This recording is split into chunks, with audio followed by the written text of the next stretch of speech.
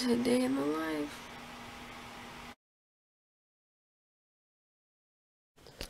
So I always pre-set out my clothes the night before because it's so early. So I just get up and I just grab my clothes and get ready to go.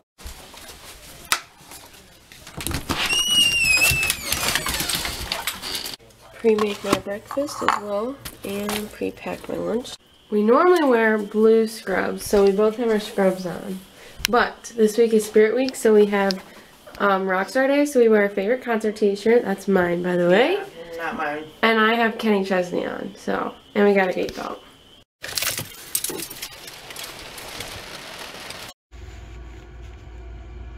So it's now 9:45 and I just got off my 15-minute break for the morning, and so I'm going back down the hall, and obviously I can't take you down there because HIPAA, but got everyone up this morning, got everyone fed, so now we have activities soon, and then I'll be going on lunch at probably 11 or 11:30, so the day's going and we're having fun.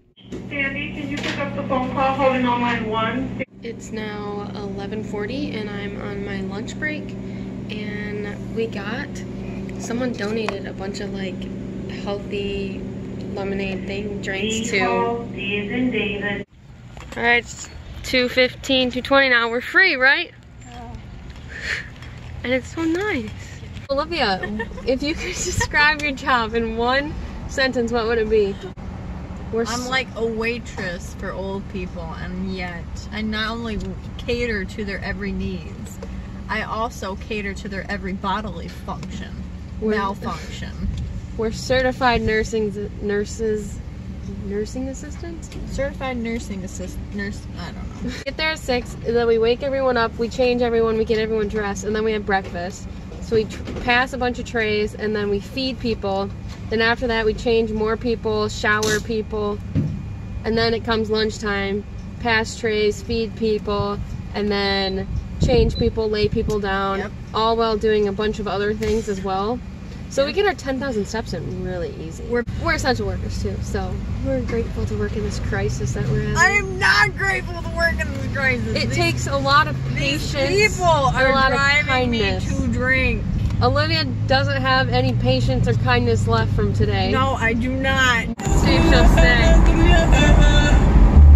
Alright, I don't know if you can hear it. Oh!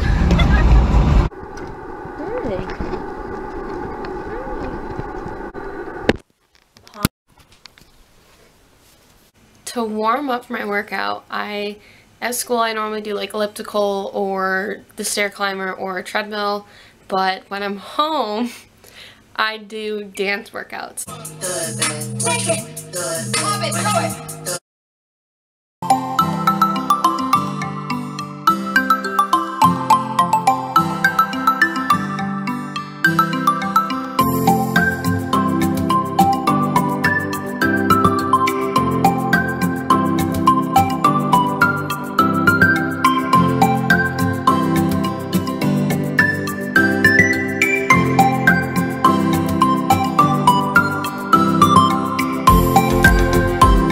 Majority of the time after work or before work, if I work second shift, I'll come down here to my rack and I'll work out, or if it's nice outside, I'll take my dumbbells outside like I just did. Do it out there just to get some extra vitamin D working inside all day. I don't get any, so. It's about 5 o'clock now, and I a lot of times make dinner for my family. So tonight, I want to try and make meatballs, and we have literally a ton of venison. So I'm going to do venison meatballs, and I'm going to mix it with pork. So they're going to be venison and sausage meatballs. I literally don't know how to cut onions, so if someone does, please let me know because I'm unsure. I've been trying to make a lot of meals and like different types of meals because I'm getting my wife's skills together. I think you can really like mess up meatballs because you just bake them, so.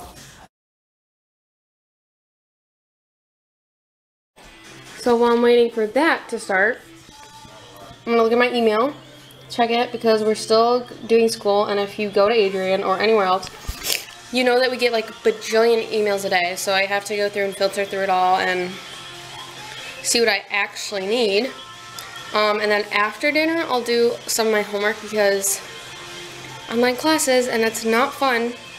Quick shout out to my girl Liz. She eats these. Not sure why, but she does.